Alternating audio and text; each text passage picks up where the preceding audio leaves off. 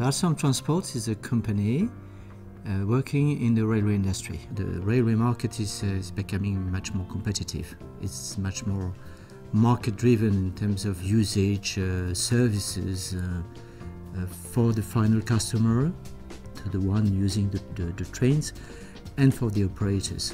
Our customer, they would like to get products, but they would like to get their product different from the product of the other operator. And the only way to do that is system engineering, because if we don't do system engineering, we start from a solution, and the solution is an existing solution. So where is the innovation if it's existing? When we decided to use PTC integrity modeler for the SML modeling approach, we analyzed different opportunities in the market. And we have selected that tool, I could say, for different major reasons, but each of one is a major reason. One is the real compliance with the standards. The second aspect is the distribution of our engineering teams. They are everywhere.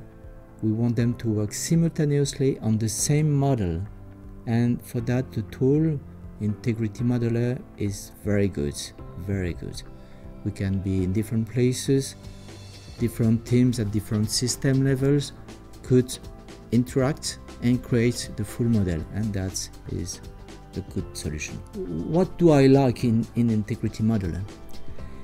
In fact, it's like, I could say, talking to friends to clarify my mind. I have something in mind, it's not very clear, I don't know exactly, okay, I want to have a better understanding. I put that within Integrity Modeler, and that became clear, and now I understand. It's crystal clear. So the idea in model-based system engineering is not to reduce the part allocated, the time allocated to specification.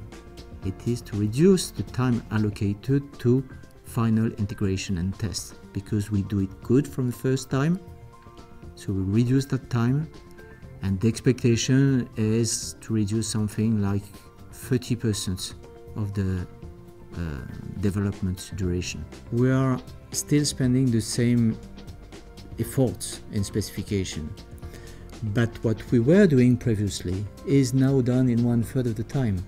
So we use the 2 additional thirds to improve the quality of specification. The real impact is at the end of the process to reduce the integration.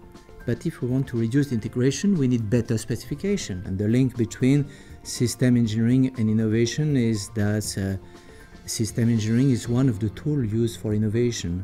And we really think that it's important to have a strong system engineering vision before having a strong innovation strategy and vision.